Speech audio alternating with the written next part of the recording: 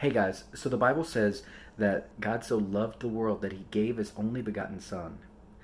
And the thing about this is it's the love, right?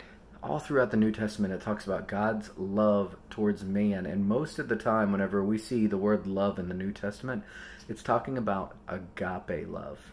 Now, agape love, is not just agape is not just the name of a church that may be down the street from you, a little contemporary church. It's also this word that's in the Greek that means unconditional love. Now, the funny thing about unconditional love is it has no conditions. What that means is that God loves you because he loves you because he loves you. It does not mean that God loves you as long as you continue to grow. It doesn't mean that God loves you as long as you believe in him. It doesn't mean that God loves you because it doesn't mean God loves you, but he loves you. That's what agape love is. And tomorrow, everything in your life could change. But the one thing that wouldn't change is that he loves you. That's what agape means. There's no changing. It's steady.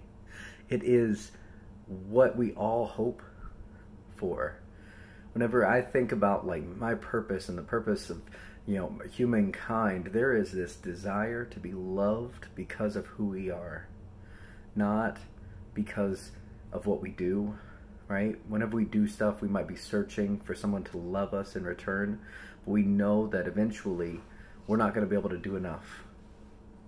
And when that comes around, then we kind of have to come face to face with our fear, and that is that people won't love us or that others don't love us.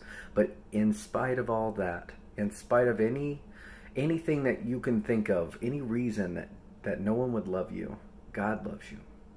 That is the agape love. That's what it's all about. And as we experience our relationship with God and as we share it with other people, they get to experience an unconditional love.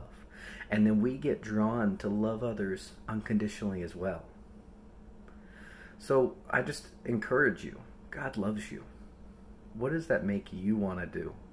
How does that change you? How does that affect you?